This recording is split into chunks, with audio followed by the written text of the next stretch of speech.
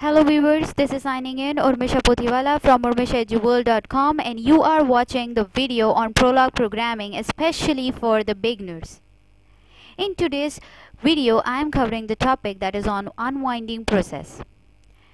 And I wonder that you maybe have come across with this unwinding process in prologuing or not. You may have heard or not. Now that is also a big question, but I would say that unwinding process is actually there's nothing a process in it. It's just another way of understanding the recursiveness in the prologuing, that how the recursive process happens in the prologuing. So you can say there's nothing but a recursive process. So how this recursive process happens, so for to make you understand, I have made this video for you. So let's quickly go through that how this unwinding process happens, or you can say how this recursiveness is going to happen in prologuing. So here is an example. It's simply a very short example I have written for you. And I hope that now you are capable enough of understanding that this whole programming or the example that I've written is a recursive one. In the predicate, I have mentioned one relation of count with an integer as an argument that is passed in it. In the clause, this is count 5 as a fact. Next is a rule sign of count n, with the rule sign states there is 4 consecutive lines to be true. If the statements are true, then only this count n will be true, or you can say the rule will be true. I hope you all know about this, but here there's one point to be keep in mind, that this count 5 makes this whole recursive process as an this count 5 is a terminating condition for this programming. And to be very precisely, I would say that the value of n should be less than 5. That means greater than 0, less than 5. So the number of n must be in between this. Otherwise, this whole program will take into you in an infinity loop. And be aware of this, that recursive process always demands a terminating condition. Otherwise, this whole program will never get executed and you will always be in the infinity loop. So with this precautions enough, so let's start with how the output. So here in the output, I have written, or you can say I've declared, is an count 1, and as you know that as 1 has been passed, so here the value, a capital N, that is a variable n, is bound with a value 1 for a particular definite time. So to make you understand this recursive process, let's understand that this whole recursiveness is not just in a one stroke you'll get an answer. For that, repeat it. A recursion is itself means a function that calls again and again, or you can say in prologuing, a clause has been called, or you can say the call has been invoked itself again and again. So when something has been called again and again, this whole database, or you can say it will stored in the form of stack. And I hope you all have watched my previous videos that is on recursion, in which I have explained that how the process has been stored in the form of stack, or you can say the clauses.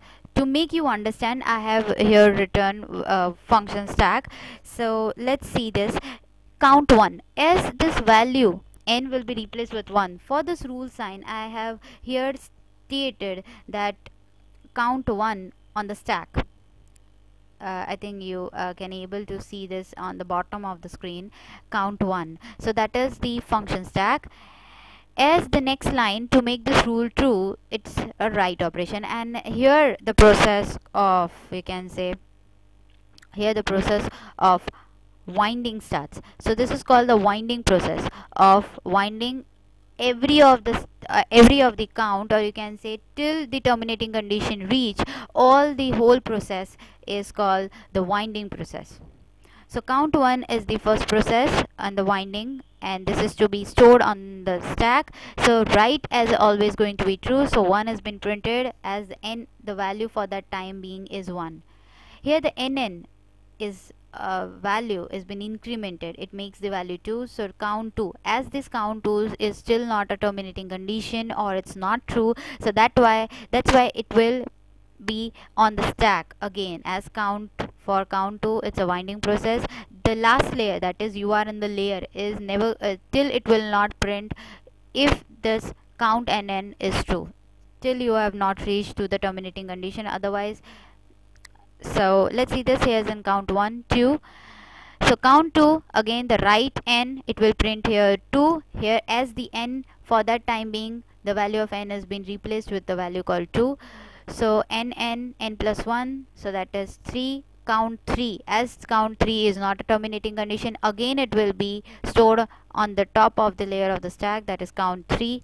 Write operation will not execute, as this count n is still we have not found it's a true or not. That means true or false you have to state, then only it can move to the next line. Otherwise it will again, here you can say the function that the count predicate is called itself again and again in this whole programming. So here count 3, now the count 3 rule, here again the write operation, so write will print n plus 1, so it will make the 4. Count 4 is still not a terminating condition, or you can't say that this count 4 is true or false. You still need to state whether it is true or false. So write, the last line of write will not print. Count 4, here the print it will print 4. N plus 1, it makes the n value 5. Now count 5 is, now you have reached to the climax, that count 5 is a terminating condition. So that means this terminating condition is already stated in your database, that is count 5 is a fact, and that means it's a true. So now the process called unwinding process starts, that how it's all unwind. So here, as the count 5, count n is replaced with count 5, so count 5 is true, so the next line will execute. Now here you can say that you are in the layer, which layer, as here is an n, so still the value of n is not 5, so you can say here you are in the layer 4. So here the process of unwinding starts. So next you can see that you will print count 4, because it's now count 4. Next it will be 2, then again it will be count 1, as this count 1 process is also going to be true, so you can say this whole recursiveness, or you can say the rule of n is true. That's why it will print at the end true. See, it's very simple of how this unwinding process happens, or you can say how this recursiveness happens. So don't get bothered about this unwinding process. Okay, I hope you like this video. If you like this video, please go and thumbs up and just click on like button, and if you want to subscribe my channel for more cool updates, you can subscribe, and for more details, or you can say for more other programming language of knowledge, you can visit my blog too, that is on urmishaeduworld.blogspot.in. Thank you very much. Stay tuned with me for more of these updates. Thank you very much for watching this. This is signing off, Urmisha Potiwala. Thank you.